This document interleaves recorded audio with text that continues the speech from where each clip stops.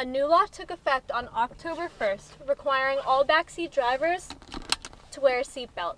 But many were shocked to find out that there already wasn't a law in place. I feel like the fact that there was no seatbelt law before for people in the back seat is troubling, considering that so many people are saved by seatbelts in accidents. For Connecticut drivers that get pulled over for a different offense, law enforcement can issue a fine from $50 for drivers over 18 and $75 if the driver is under 18. This law acts as a secondary enforcement where an individual cannot be pulled over just for not wearing a back seat belt. Some students were content with knowing law enforcement would begin cracking down on the law. That keeps people safe. I mean, at the end of the day, that's what it's about, is keeping people safe.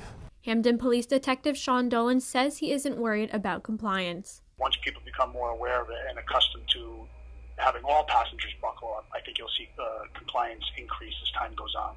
According to the governor's office, from 2017 to 2020, 12,589 Connecticut residents were injured from car crashes, plus another 61 fatalities. Dolan says law enforcement's goal is always to have passengers buckle up.